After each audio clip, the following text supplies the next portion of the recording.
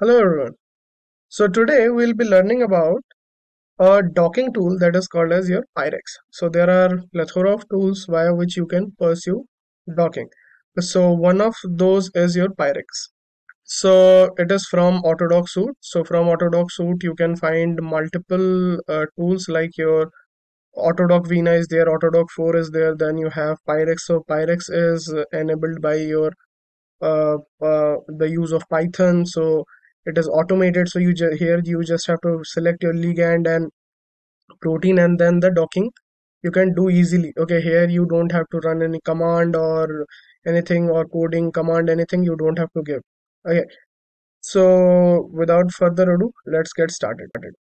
So we will be starting with your let's get started fresh. So we can start with, go to your regular browser.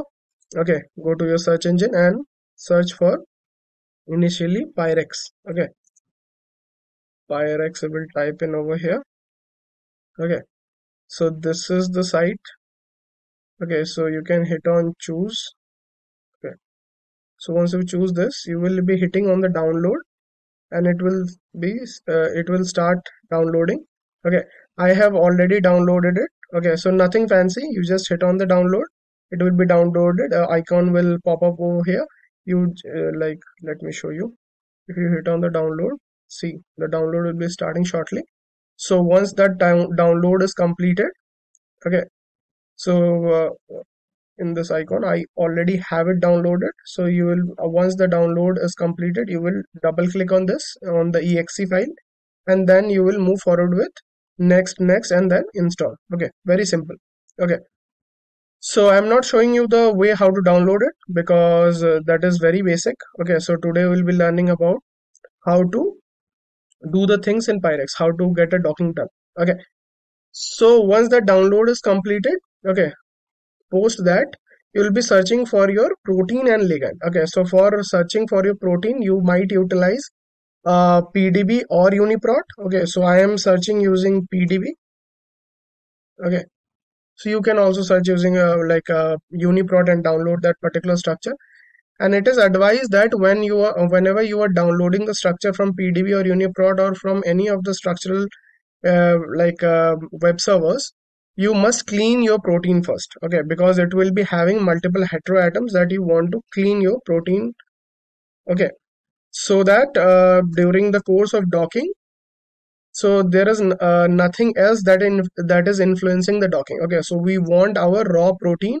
Okay, and the whatever ligand we are selecting to dock it against. Okay, so we'll be selecting SARS-CoV-2 for example sake. I'm taking SARS-CoV-2 main protease, that is your 3CL Pro, also called as your M Pro or main protease, or DRP.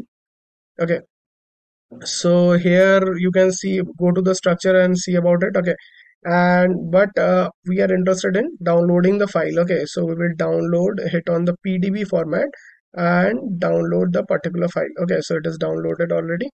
Okay, so now we'll be going to the PubChem looking for the ligand. Okay, so you can go to PubChem, Zinc, or Drug Bank. Okay, whatever is suitable to you. Okay, let's go to PubChem. So in the PubChem, hit on the PubChem, and once you go inside it, so I already have a ligand in mind. That is a natural phytochemical from the plant Tinospora cordifolia, called as your cordifoliocyte cordifoliocyte A. So we can go to cordifoliocyte A. Yes. So we will go inside this. So this is a ligand, cordifoliocyte A. So we will be going to the downloads, to the 3D conform structure. So so it is it is a preference that you want to take ball and stick, or like a stick. So the representation. So you can go to the download coordinates and hit on the SDF format. Okay, hit on save. So it will be saved over here. Okay, so everything is saved in our download section, and the Pyrex is already downloaded over here. Okay, so we will get started with it. So let's look at the downloads first, and we can also rename them. Okay, so we'll hit on the download, go to the download. So here you can see Okay, sorry for this. Yeah, just wait. Yeah, so we can change the name of it. Okay, so we don't want to see it. Instead, we can like rename it. Just wait for a second.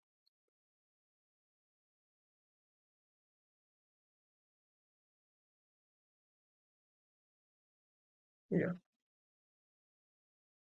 So we can keep the protein name as it is, but let's instead of this much longer name, we can give the name as ligand. Okay, for the ease of understanding, hit on enter, and so now we are good to go. Okay, so our files are ready. So let's get to PyRx desktop icon will be there. So once you have downloaded it, okay. So we'll double click on that, and so this is the UI, okay, of PyRx. So very simple. Okay, so we will hit on load molecule. Okay, so go to download wherever we have saved your protein. Okay, our protein basically.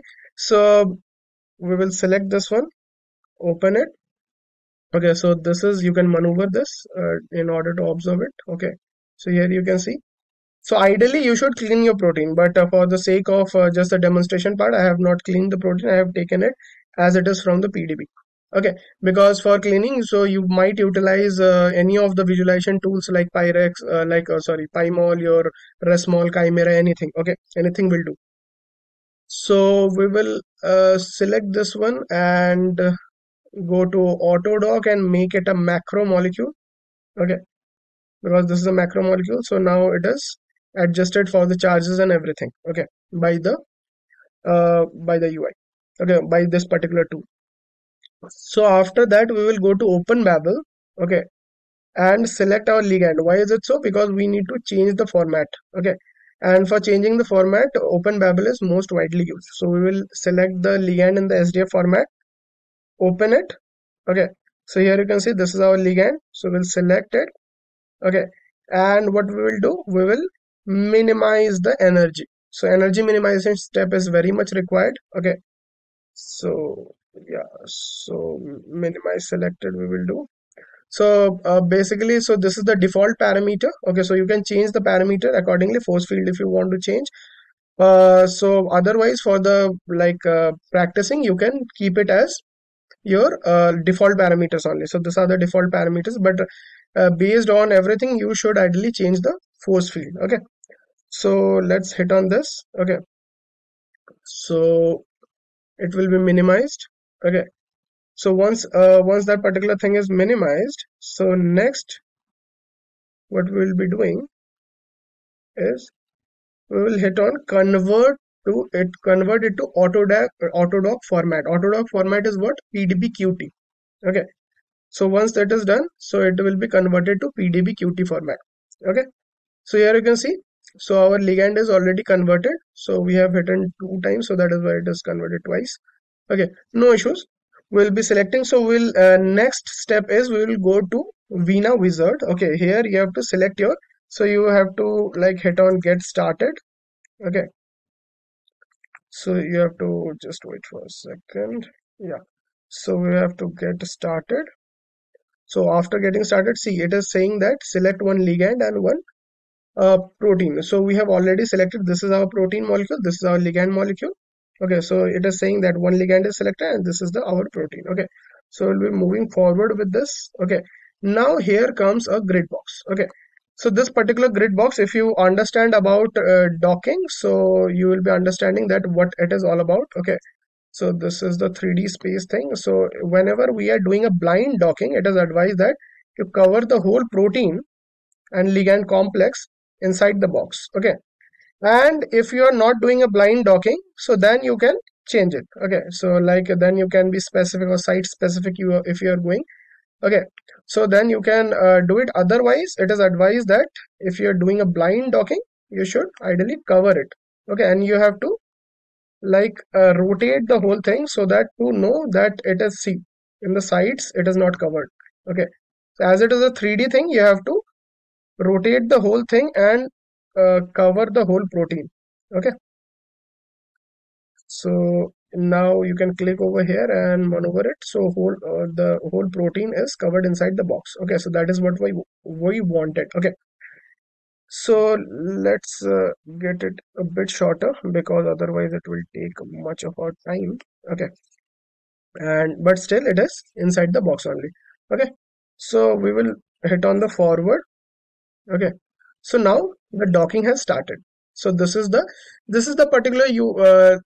particular thing that you will also see when you are utilizing either Vina or Autodock 4, but there you have to put some commands. Okay, and here as it is having Python running in the background, so here you just have to select your protein and ligand, else everything will be taken care of um, by the algorithm. Okay, what your Python uses. Okay, to run this particular tool. Okay, so let's just wait for the moment. So this is the percentage of work that is in progress. So you can see from 0 it is like 20% of the work is done. After that, once it is getting into to the 100% mark, then we will be having the result over here. Okay, so I will show you when the result is over here, then you can go to your files and so every time whenever you are doing a docking or a simulation, you will be having a configuration file. Okay, config file. So in that config file, all the configurations will be there. Configuration means all the progress, every step, it is the configuration file is always updating. Okay, so it is dynamic in nature, always whatever is happening in your docking exercise or simulation exercise, it is constantly updating. So this is your that is your configuration file. So whenever we are getting the results, to in order to save the results, obviously you can also go to the edit section. Okay, and when you go to the edit section, you will be having the particular path. So if you want to save specifically to a particular path, so you can select that particular path also. Okay, so that is all basically. So, and if you have any questions apart from this, you can ask in the comment section. Okay, or else you can reach out to us at like biotechnica.org, cst@biotechnica.org for any other kind of query. If you want to learn everything into depth, if you want to learn about drug discovery and elsewhere, because this is just one step in the drug discovery, the whole drug discovery pipeline is much bigger and much stringent also. Okay, so this is one part of it, one of the tools that is being used for your computer aided drug designing, but this is not the sole thing. Okay, this is not the only thing basically. Okay, so that is all. So it is almost 90%, like hitting the 90% mark. So we will just wait for 2 more minutes and then our docking will be done and we'll be having the results over here. And in the negative connotation, the higher it is, so that is better docking score or a better affinity score. That is, a -7 is a better affinity score than -6. Okay, -8 is a better affinity score than your -6. Okay, so we have to see here. You can see anything above -6 kilocal per mole is considered very good. Okay, so anything above -5 will also be considered good, decent, but anything above -6 is very good. So here you can see it is a very good doc score. Okay, so it will give you all for different poses, it will give you. Okay, and we will see the first one, that is your RMSD 0, and like RMSD 0 means it is more stable. Okay, so in the more stable configuration, obviously we'll be having the highest binding affinity, that is here. You can see -6.5, that is very good affinity. Okay, so that is all for today's demonstration. See you in the next one. Thank you, and if you have any questions, so you can write down in the comments down below. Okay, thank you very much.